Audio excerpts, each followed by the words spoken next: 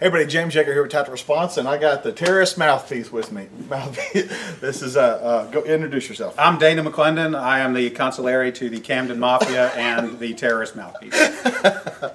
But what are we going to talk about? What are you going to talk about today? Today's lesson is, it's a little off the beaten path of tactical response, but it's still something that you can use every day.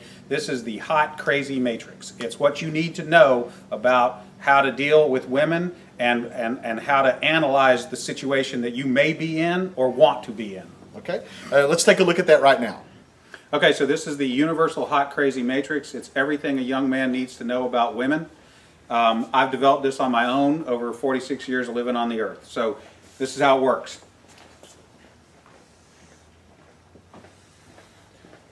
You have your crazy axis and your hot axis. Hot is, as usual, measured from 0 to 10. We're all familiar with that. Crazy is measured from 4 to 10 because, of course, there's no such thing as a woman who's not at least a 4 crazy. So you got 4 to 10. This is your hot, crazy line right here. Very important that you keep in mind where the hot, crazy line is. As a rule, this is your no-go zone. We do not hang around and date and marry women who are not, at least in our mind, a 5. So this is your no-go zone. You don't go here. We just rule this out. Life is better this way. That's the way it is. All right. Above a 5 and to about an 8 and below the crazy line, this is your fun zone. You can hang out here and meet these girls and spend time with them. That's your fun zone, but keep in mind when you're in the fun zone, you want to move out of the fun zone to a more permanent location. Okay? So that's the fun zone above a 5, hot, below an 8, hot, and below the crazy line. This means these are most of the time not crazy. Okay? Above the danger zone, above the crazy line, we have the danger zone. This is your redheads, your strippers, anyone named Tiffany. Hairdressers. This is hairdressers. This is where your car gets keyed. You get a bunny in the pot. Your tires get slashed, and you wind up in jail. Now that we have some of the chart filled in, we got a couple more pieces to put in. But at this point, understand something. This is not a static environment. This is a situation where you have got to use this matrix over time to develop some reliable data. It's like a dope chart, okay? Because at any moment in time, any woman that you have previously located on this chart can vanish from that location and appear anywhere else on the chart. So what you have to do is over time collect some data. And once you have a cluster of data points, you can begin to consider that reliable. Now, moving on, you have this zone here. This is below the crazy line, above an 8 hot, but still, you know, about a 7 crazy. This is your date zone. You can stay in the date zone indefinitely. These are women that you introduce to your friends and your family. They're good looking and they're reasonably not crazy most of the time. Okay? So this is, you can stay here indefinitely. Now,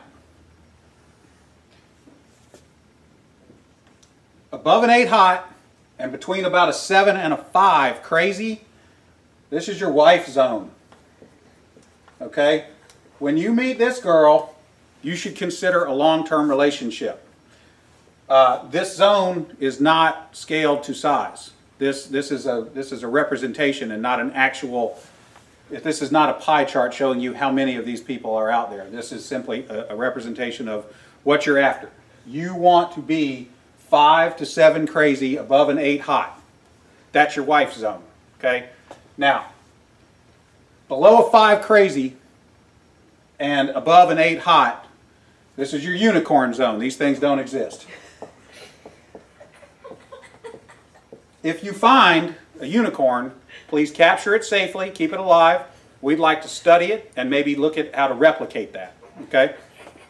So I was explaining this to a guy one time, and he said, wait a minute. I met this girl, and she's like smoking hot. She's like at least a 9, and she's chill. She's totally cool. She's like not even a 3 crazy. I said, you're telling me you've met a girl, she's a 9 hot, and she's like a 2 or a 3 crazy? He said, yeah, man, I like her a lot. I said, you should be careful. That's a dude. You're talking to a tranny.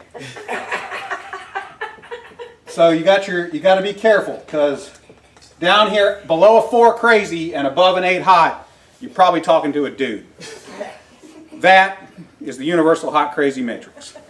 All right, Dana, that was pretty good. Now, let me ask you, like, for the women watching, is there a male version of that? I mean, would it also be? Oh yeah, it's a little simpler. If a dude is super hot, okay. Yeah, it's a little simpler, but we can do it real quick. It doesn't take very long at all. For women, this is your matrix. You got your cute axis, and you got your money axis. Okay, and if you have, there's only 3 sections. Women have a very large no-go zone. This is for dudes who are neither hot nor have a lot of money. You'll notice over here, this is the husband section. Once you cross a line and have sufficient amounts of money, it is no longer relevant how hot you are. And then women have a fun zone here where a dude is broke but hot. That is the cute versus rich matrix for women's use. There you go. Remember, your responsibility to be ready to date hot bitches never ends. Here endeth the lesson.